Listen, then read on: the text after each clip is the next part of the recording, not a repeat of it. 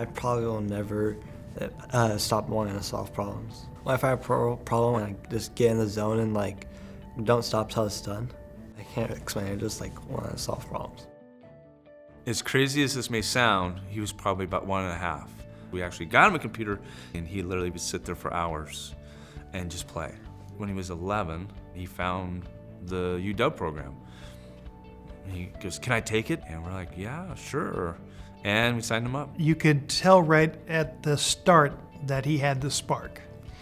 You know, some people are there at a class because they need to be for their career, and other people are there to really just to learn. And Alex is one of those people that really has a love of learning. He felt at home. It was, I mean, it was like he's longed to work with other people working on computers. And I think once he got into that program, he just kind of fit right in. I give the UW C# program huge credit to where he is today.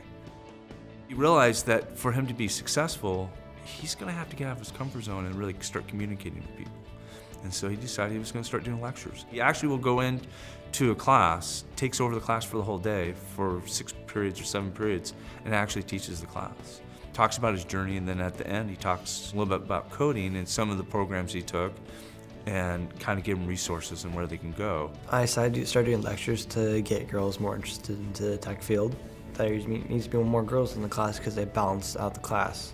My peers will like listen to me like talk about my journey and like get inspired more than like a person that's already been in the industry for a long time because we're the same age. He's very driven. He will not give up. I've seen him literally sit there for hours because his code won't work. He will not give up.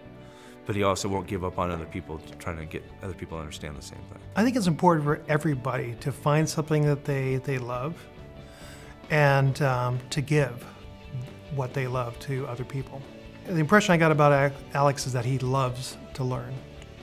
And it makes me very happy that he's taken what he loves and helping other people by giving himself to that. And as a teacher, you can only hope to inspire people to teach others. That the message that you give to somebody gets broadcast out into the world.